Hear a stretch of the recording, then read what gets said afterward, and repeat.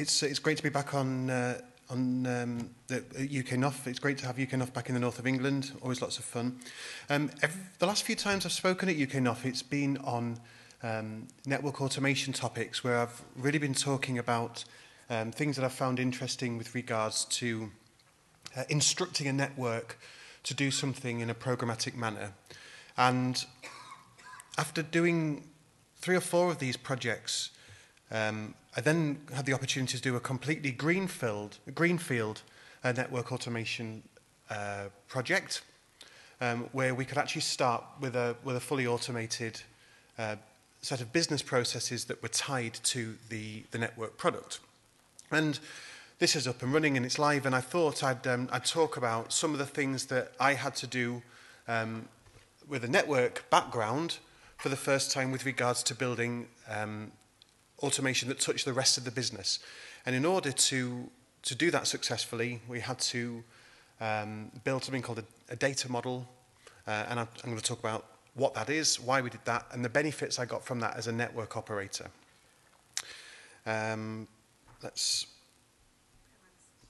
Okay, no problem. So essentially, when you start a network automation project, or we as network operators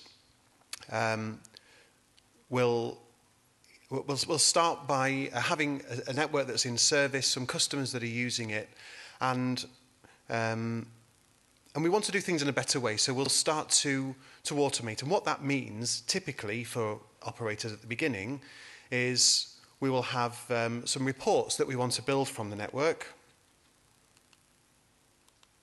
The clicker isn't working. Well, here we go. We'll start by automating the network by having some reports that come from the network, and we will use those to inform the customers or the NOC the state of things that are happening on the network. Something is wrong, something is broken, something is good, something is working. After that, we'll start to build tools that help us do repetitive, boring jobs, but still sit in isolation. So essentially, maybe building peering sessions with other networks. We'll have a tool that goes and does the boring things of setting that up over and over and over again. After that, once we have a tool, we'll start to build more comprehensive applications that may help us make decisions as well as to instruct the network. After that, we start to build a business where the business process and the network processes are integrated, and we have a fully automated business. And this tends to be something that businesses with scale achieve. You start out with simple tools and you build them to a comprehensive suite of applications that integrate completely with your customer requirements. And it's about this that I'm talking about. So this presentation gives a few technical perspectives and thoughts on the architecture for the Greenfield project that we've just done at Asteroid. What motivated us to actually do this? Well, really, it was the fact that we had to do a lot of things at the same time over and over again. There was a lot of repetition in our product. We build internet exchange points for others. We do the same thing every time, and we don't want to have to do anything by hand every time that we do it. Also, having a fully automated business process and technical process that work together means that we have a large amount of efficiency and leanness that can offer cheaper pricing, for example, to customers. It helps us have a high degree of service assurance if we do provisioning in a very, very rapid manner, and we can monitor services and monitor the availability and monitor the assurance that the service is working. Then we can hopefully provide a better service to our customers. We can integrate with third-party networks if we get this right, such as the ROIX database, the PeeringDB database, and our customers' networks who want to further automate themselves. And also, because we were traditionally quite frustrated with a traditional model, which involved paper being passed around between teams and slow provisioning and less good service assurance. So I'm going to talk about what a data model is, how to build it, and also some software architecture for more mature automated network projects, and also software testing, which is something that I believe in. Now, I've said data model a few times. What do I actually mean by data model when I say that? And I'm defining it as a description of the things that your business needs to know in order to operate. And when you want to have an automated business process that works with your automated network, it's important to design or to map the steady state of your business. What does your business need to know in order to operate? Who are my customers? Which organisations are my customers? Who works for them? Who can cause a ticket to be created on behalf of that customer? What products do they buy? How are those products configured?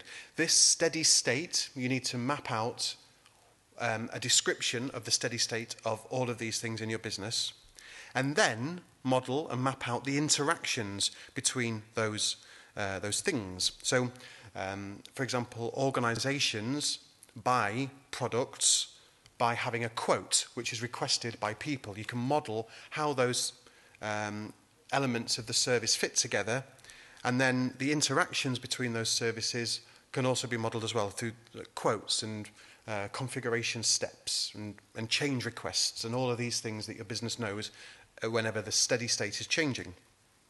Now, why should you even care about that from an engineering point of view? Is it interesting to us as network operators? And I would argue absolutely yes. One of the first things I realised when we actually modelled quotes and started putting them into our tools that we could see and use in engineering is I could actually set up things like monitoring using the quotes. I could monitor what we'd agreed and contracted to sell the customer, not what I had rolled out as an engineer. And that means that I can do service assurance based on what the customer described they wanted to buy, not what it is that I've turned around and delivered. So I think it is something that's useful and interesting from an engineering point of view, and something that is worth getting right as engineering decision makers in a business. Now, once you've modelled that data, what it is that I need to know before I can operate as a business, when I've got that modelled, you ask, where does that data live? And if the business has been operating for any period of time, you'll find that that data lives in lots of different places. Your finance team will have a lot of this information in their own systems or some spreadsheets. Your sales department might have a CRM that the finance team don't use. In engineering, you'll have a set of databases. In support, you might have a different set of databases, this kind of thing. And the data, although you can model what it is that I need to know who my customers are, what they're buying, how that's configured, you might find that information is spread out in quite a few different places. And actually, it's fine for that data to be spread out and live in different places. But what isn't fine is if that data not being the same in all of those places. So, for example, if your finance team know one customer, the same customer as Search Engine Netherlands, and your sales team know them as Search Engine Inc., and your support database just knows them as Search Engine, and engineering, well, we just deal with Fred, that's actually a problem. It's not fine for data to be in more than one place and for all of those places to be authoritative for any single type of record. The way to deal with that is to work out which database is going to be authoritative for that kind of information on your network, and for all of your other tools and databases to use that single place. So if you're going to use third-party CRMs, third-party accounting systems, you need to be very, very careful to make sure that it has an API that you can plug into so that it can be authoritative. It's fine for the finance database to be authoritative for organization names, for example, as long as you can get that out and use it in your engineering scripts as well.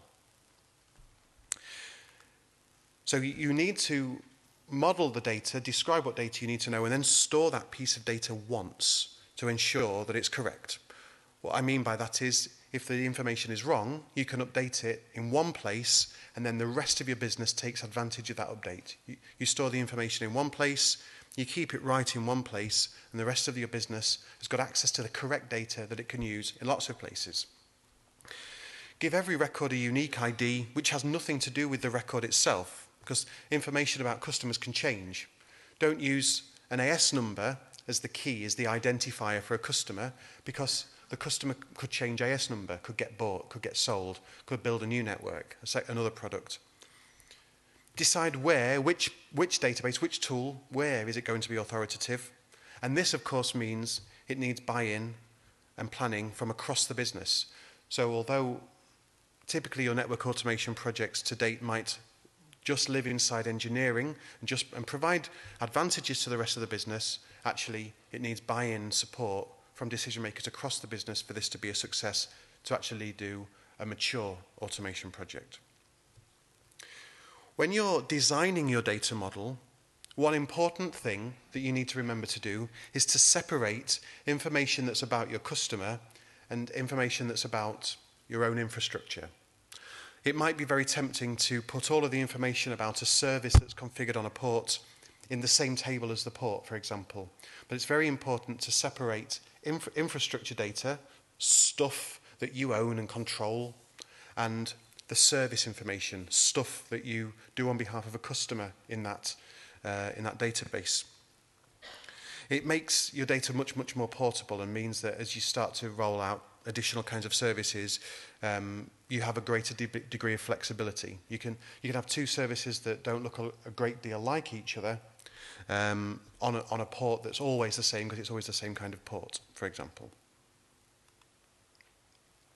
There are a number of fashions to consider as you consider a database. If you're going to have a database in engineering, and I recommend that you do, there are a number of fashions that you'll start to read about and have to consider what type of database will we use. Typically, one that if you have development teams in your engineering function, you'll have to decide, are we going to use a traditional relational database or a document store database?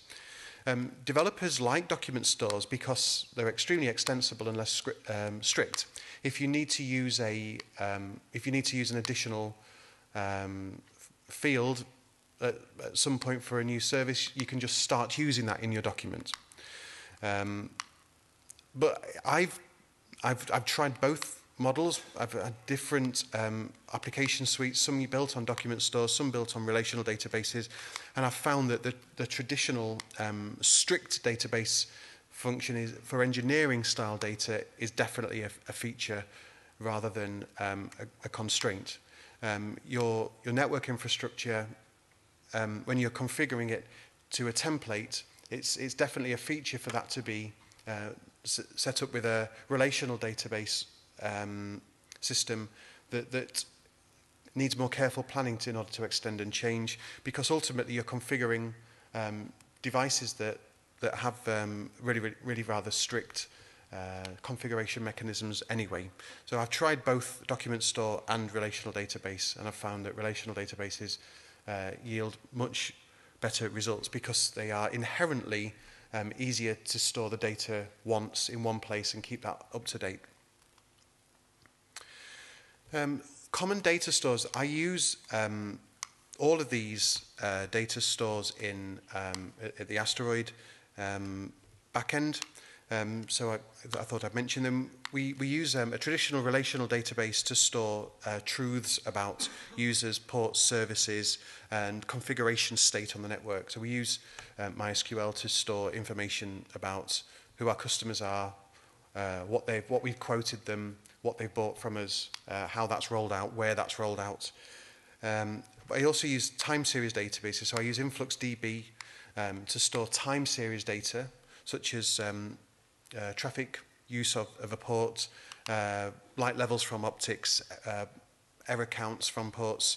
InfluxDB is working well for that. And I use a lot of third-party databases, so a CRM that might store information about what you've quoted for people, but also things like the peering DB database.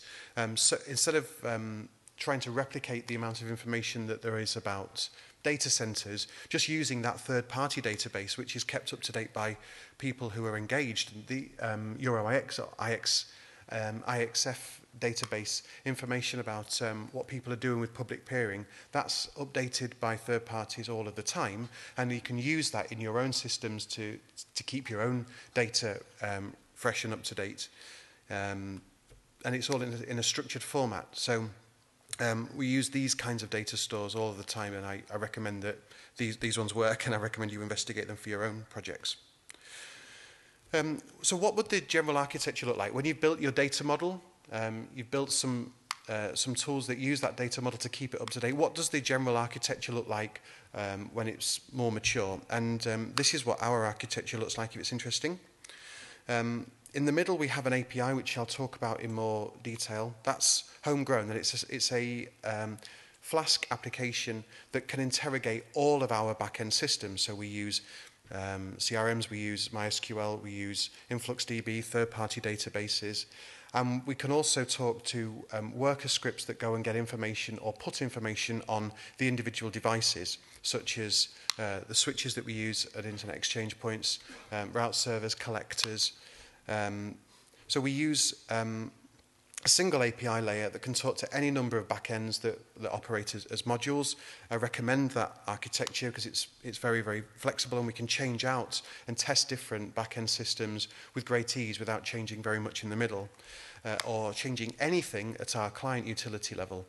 So we have multiple portals, management portals, customer management portals, and a customer web interface, as well as scripts, and as well as customers that have built their own utilities that integrate with our API. This architecture allows us very simply in very, very simple scripts to maintain quite complicated business processes that through a single API. Yes, it makes it very easy to expose your tools and data to customers, and this is a very, very good thing.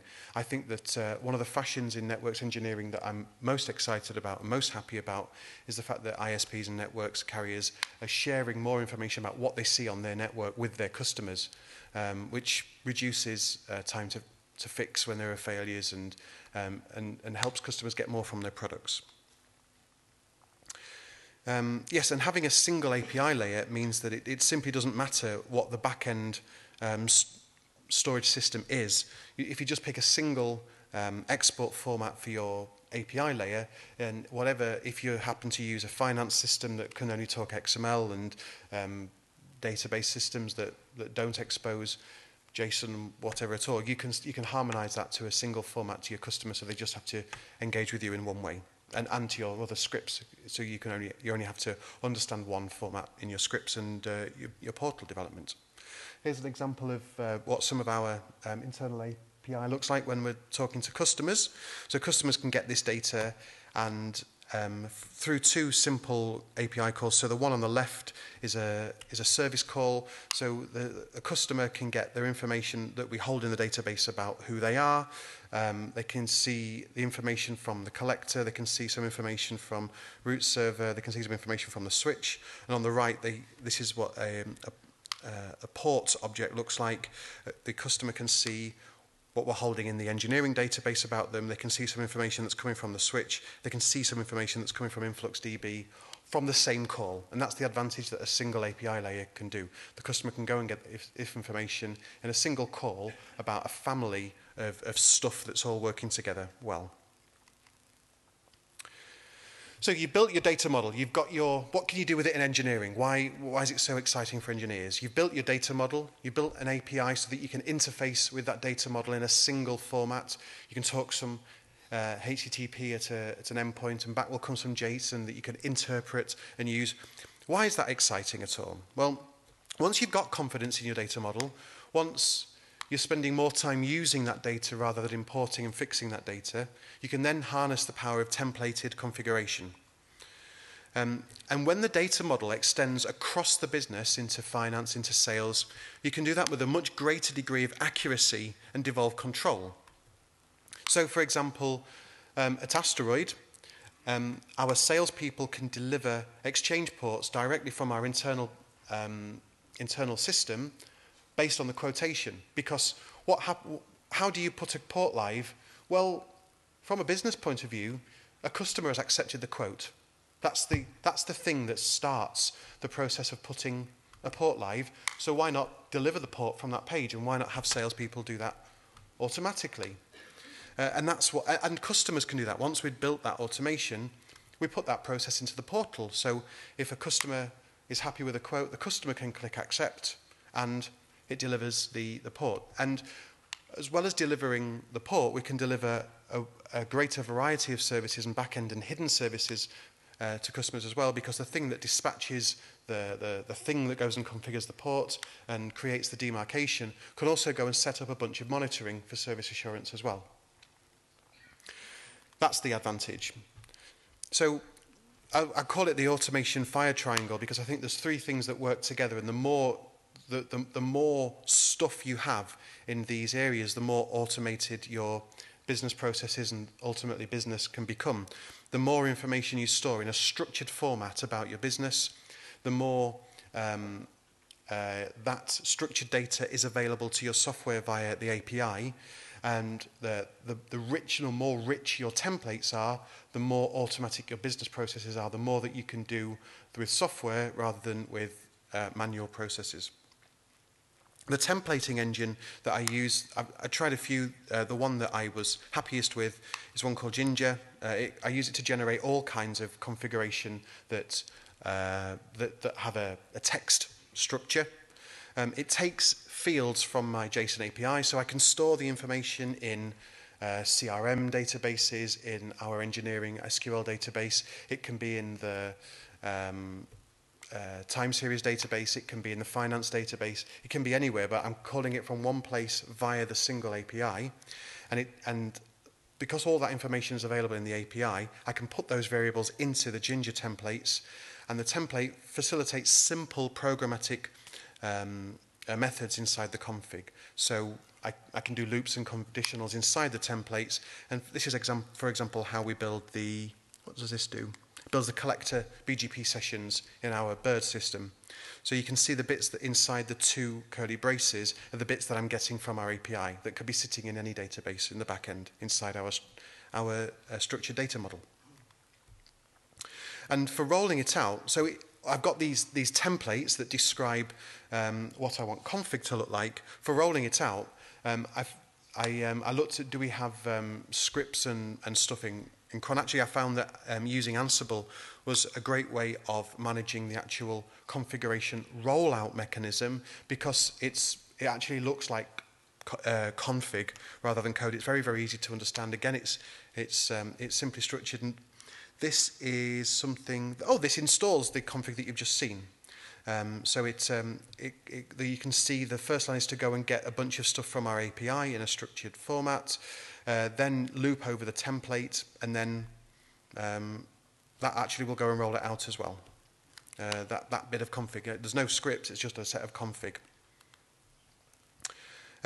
Yes, you can do conditional logic without writing a script. So traditionally people have said, well, I need to write a script that can do my rollout. Actually, with Ansible, you can see here, what does this do? This, when connection to this root server, oh, I see. So this is a similar bit of Ansible config that will go and roll out root server sessions rather than collector sessions. Everybody gets a collector session, but only people that have opted into the root server get root server sessions. And the line that starts when on this config example here is how to do the if root server flag is yes, then give the root server config. Without any code, it's just config rather than code.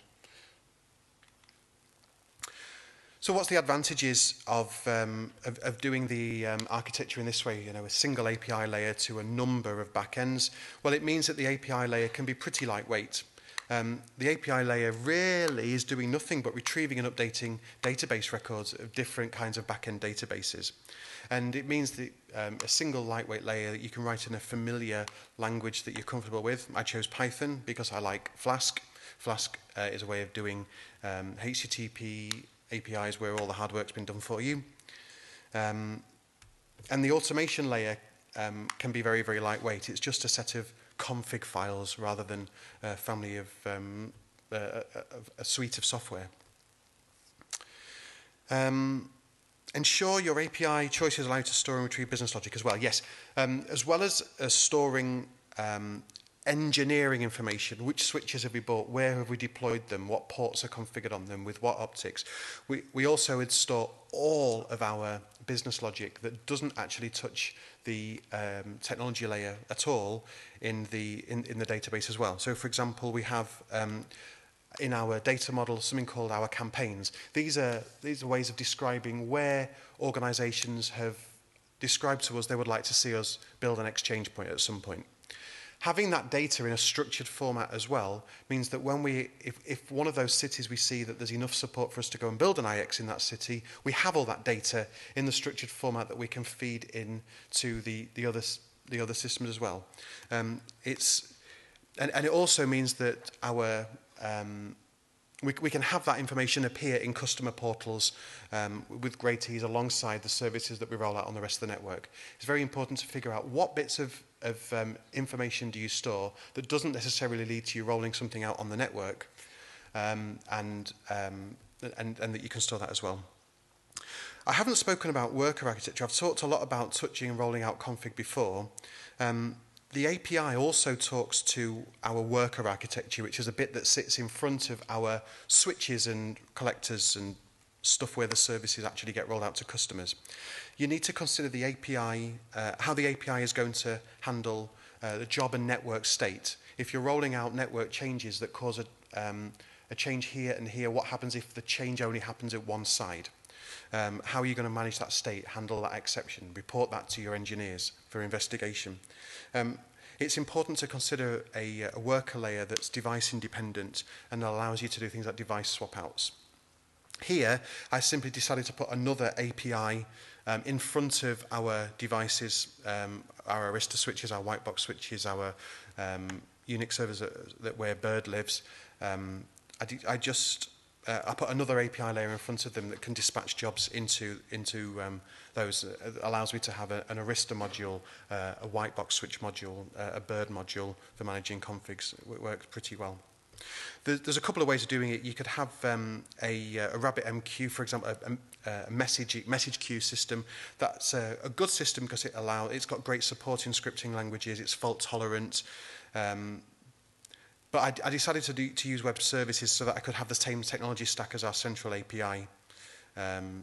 It doesn't really matter.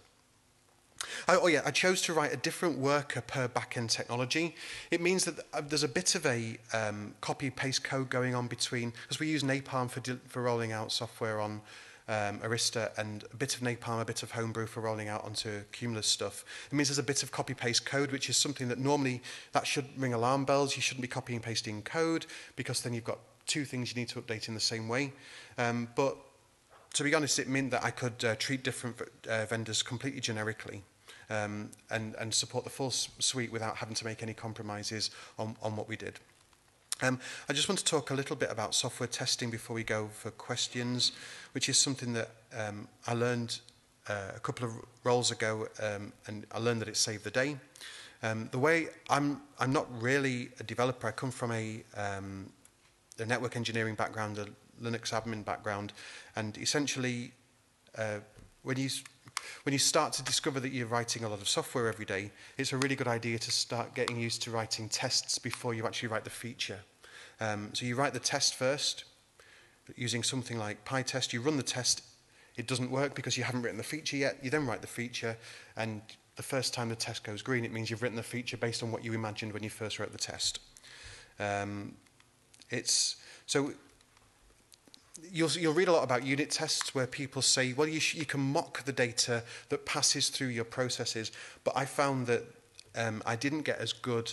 I wasn't trapping, perhaps because I'm not a proper developer, I wasn't trapping the sorts of error conditions that were going to crop up and trip me up with mocked data, whereas if I actually tested the feature I was writing by putting data that I could generate with a module like Python's Faker module into the database for real on my laptop, on my development instance, then actually I could actually trap more error conditions, trap more broken behavior. So here's an example on the slide where you can see that I am checking that I can view my own contacts, not view records that I shouldn't be entitled to. Anyone that's interested in this, I'm a little bit out of time. But if you want to talk about software testing that I've done from a point of view of building network engineering features, I'm happy to talk about that because it's saved me a lot. But that's the end of the presentation. I'll leave time for questions. I think, is there time for questions? Yeah, if there's anybody with questions, I'd be very happy to answer them if I know the answer. Neil.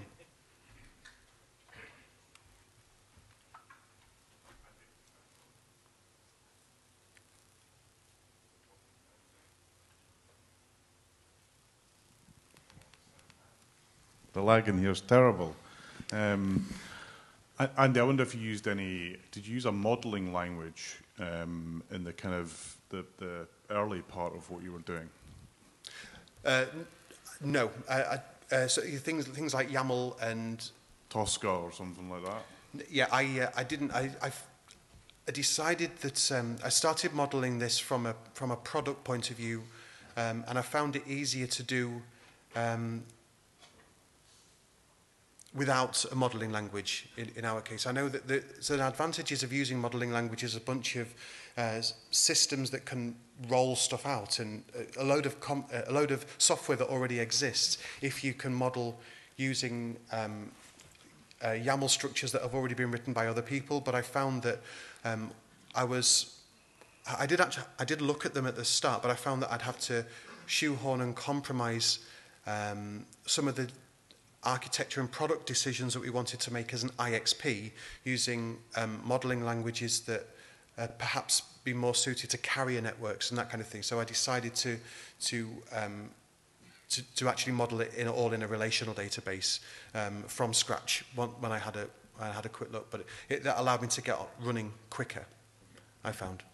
But I know that, for example, BT has done quite a lot of work in the past describing network assets and products and services in YAML, and it's a good piece of work that I think will be of benefit to similar organisations. I think Neil's got another. So yeah, I mean, actually, I was surprised that you can't do it in YAML, but I need to think about it a bit more. But I think the challenge. So we've gone through many ways of trying to make this kind of future-proof, inverted commas, and they all fail unless we start with something that's modelable.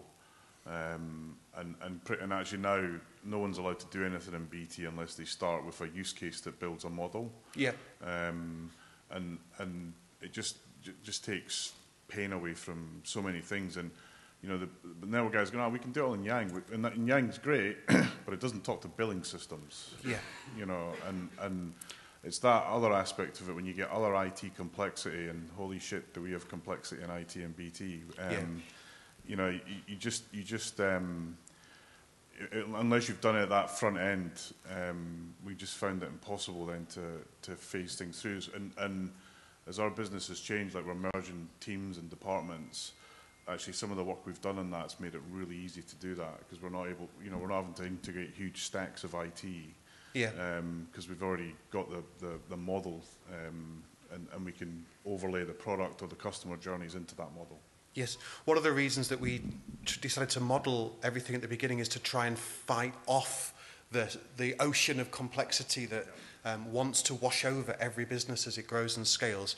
And by making sure that every idea we have fits our model, it means that we can carry on, or that our model can fit every good idea, is that as we scale as a business, we hopefully won't add cost associated with that complexity, whilst not being incapable of adding features that enable customers to use features, if that makes any sense at all.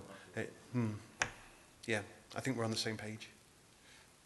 Are there any more questions? I can't quite see if anyone might have their hand up. Yes, Rob. Hello.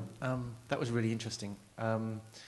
Asteroid is kind of a blank slate. You've been quite lucky in that you've started from square one, and you haven't had to consider a whole bunch of legacy data. And how did you sort of, maybe this is two questions, but how did you sort of map out what the people are going to do? And so if I change field A in my authoritative finance thing over here, do people understand the consequences of changing that field for something else? So we have certain fields that, from a finance point of view, it doesn't matter. It's just a customer name or some other number. But if I make that data authoritative for that, you know, for that particular field, someone's gone in and changed it, but that then means something else somewhere is going to, that was relying on that field. Is it, you don't have, what I'm trying to say is, if you took on a new person now, coming into the company, would they understand the consequences of changing all of that data in those fields in different places? That's a really good question, an interesting question, and if I think it increases the value of changing that data, because the only reason to change a piece of information in a finance system or a database somewhere is because the data's wrong. And if something else, somewhere else on the network, somewhere else in my automation, anything else is depending on a piece of data that's wrong, then I want it to break. I want it to break in a predictable way. I want it to break in a way that I monitor. I want an alarm to come on, and I want to fix the thing that's broken. But if somebody can't change a piece of information that's wrong without something breaking to do with a script rollout or a port, then it deserves to break and be fixed, basically. Making sure that if somebody changes a company name because a company name needs to be updated and something breaks, that's really, really bad, because a name change shouldn't break something on the network or break invoicing or whatever. And yet there's a family of permissions. It needs to make sure that when people are making changes, they've got the permissions to do that. They're competent, they understand. You're right, somebody needs to understand the consequences, but changing something that's wrong to something that's correct shouldn't cause breakage, the opposite, in fact. So I'd encourage people to come in and change things as long as they were changing them to the correct. And how well do you think this is going to cope with when you actually change a business process for whatever reason? We go, oh, we need to change the way that we do this, or for some whatever legal reason we have to change it. Do you think it's going to cope? You're going to be able to adapt it? Or? I do, because although we've only been around a year, there have been things like changes in the law. I don't want to say those 4 letters, but the ways that you store information. I mean, we don't store personal information, but we've certainly thought about it, and it's caused us to think about how we store information about our customers' data, and having automated processes, automated business processes, and structured data means that when you change the software, the change in the policy, the change in the process is enforced. So, if we want to change the process by which we roll out a customer port, that involves changing some software, but that software enforces the policy. So it's fine to change process for something that makes sense, because we've actually got software driving the stuff.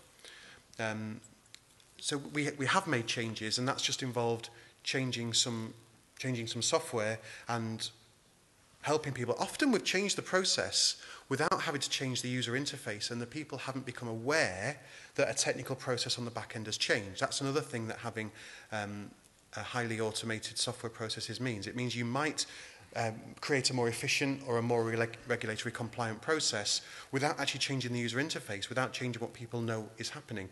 And that's another benefit that can come about, because if you have to store a piece of information, or you're not allowed to store a piece of information anymore, or you want to change configuration dialect, you're going to roll it out on a different switch family, whatever. If you're just having software do that, then the agent, the operator, might not even need to know the process is different. So I think that having structured data that's modelled and strict automation that's rolling out strict processes is a great way of doing that with the minimum of drama or stress for people. Okay. Okay, that's all the questions we have time for. Thank you. Thank you so much. Okay. Cheers.